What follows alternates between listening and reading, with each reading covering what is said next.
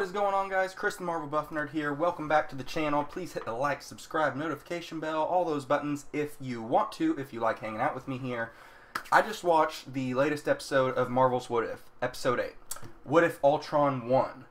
And holy crap, what an amazing 30 minutes of TV. It was so good, I watched it back to back. I just instantly hit replay so I could watch it again. This episode is so great. We're going to go into spoilers just a little bit when I touch on a few things. But they do so many good things with this episode. With the Ultron plotline and with other things as well. Like, one thing I really love is we pick up right off the bat. And this is a world where everybody is dead besides Clint Barton and Natasha Romanoff. Two of my favorite Avengers. Two Avengers that get talked a lot of shit on because they're non-superhero spy assassins with hand-to-hand combat skills, and one's good with bow and arrow, one's good with guns. And they get a lot of shit in the fandom sometimes. But this was a really good episode that gave them, like, a lot to do. And really showed that, if it's up against it, they can hold their own really pretty well. And Hawkeye got to do a lot of cool shit in this. I really love Hawkeye. I love the character of Clint Barton. He has a bionic arm in this, which was really awesome. He has the cool in-game haircut. And you can just kind of see, you get a lot of the emotion, a lot of the pain through his character in this episode. Especially when they realize that they have lost against Ultron.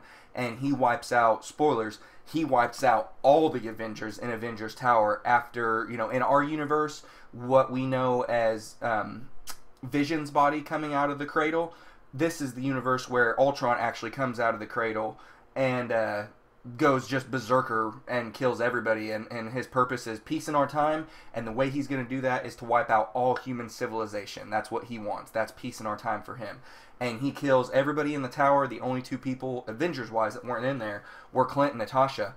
And, yeah, it sets us on our story of them just trying to do something, come up with a plan. And the plot of it is that they need to get to a secret Russian KGB base where they have all the files for Arnim Zola.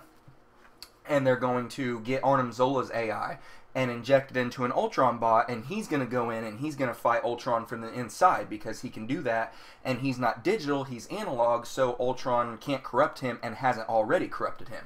So it's a really good plot that, it's a good plan, and there's the way that they go about it is there's always tons of action, there's a lot of tension, there's a lot of emotion in this episode, there's a lot of really cool callbacks, whether it be Natasha, finding Red Guardian's old shield and then having a couple of callback moments where she does like her pose off, but the shield's in her hand, which was really cool. And then big spoilers, in this episode they reverse the sacrifice of Clint and Natasha. So in this episode, he's very tired of fighting in this world. He's lost everybody he's ever loved. The only person that is left with him is Natasha. And he's even grown weary of wanting to live in this world even with her. He's just tired. He wants to be done. And so we get a beautiful moment in this where he's being held onto her and he's the one that's going to fall. And she's like, don't do this, but you can see it in his face. He's like, I'm tired. And he lets go. And the slow motion scene we got of him going down and drawing that arrow on all those fucking Ultron bots was just absolutely amazing. Like, goosebump inducing.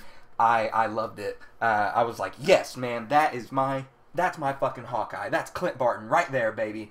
That's what makes him so good. This episode did such a good job of that. And my God, Ultron, like this is what Ultron should have been. They did a better job in 30 minutes building Ultron into this world-devouring, Galactus-looking, this just absolute boss who can make Thanos look like a bitch, and he does. The scene with Thanos is over quick, and it was hilarious, and I just went, whoa, like, this guy's a problem, man. Like, this guy's really a problem. And it makes you go back and think, with the live-action Age of Ultron Avengers movie from 2015, like, if they would have adapted more of this, like, evil, Ultron, where he, you know, they even make him look really menacing and sinister, much like the comic counterpart, versus the kind of like he looked big and imposing in Age of Ultron, but he didn't look very evil or sinister. They really corrected it in this. He just looks like an absolute monster of a machine, and he is somebody that has to be reckoned with. And all this time, I haven't even talked about him and the Watcher fighting, because spoilers again.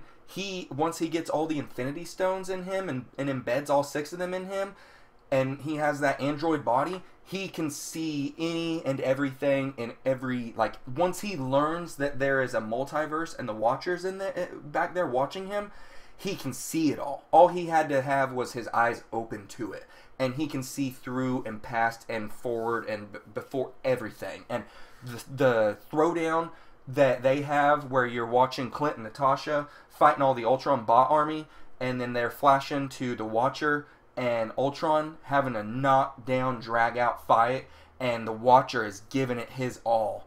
And man, he's just like, holy shit, like, you know, I need some help. This really sets up an awesome finale for next week for episode 9. And this, honestly, I have not been this excited for this series up until really now. Like, I just watched Party Thor 2 nights ago. That was awesome. That was badass. One of my favorite episodes of this season. I know a lot of people didn't like it, but I know a lot of people did, and I loved it from start to finish. And then this episode, being the penultimate episode leading up to the season finale next week, is just, man, it got me going. I mean, it really did. I'm loving it. I'm geeking. I could probably watch it again. I will watch it again with my wife. Yeah, guys, let me know in the comment section down below what you think of episode 8 of Marvel's What If. And yeah, Infinity Stone Ultron is a problem. We've got to do something, guys. So yeah, guys, have a good one. Talk to you next time.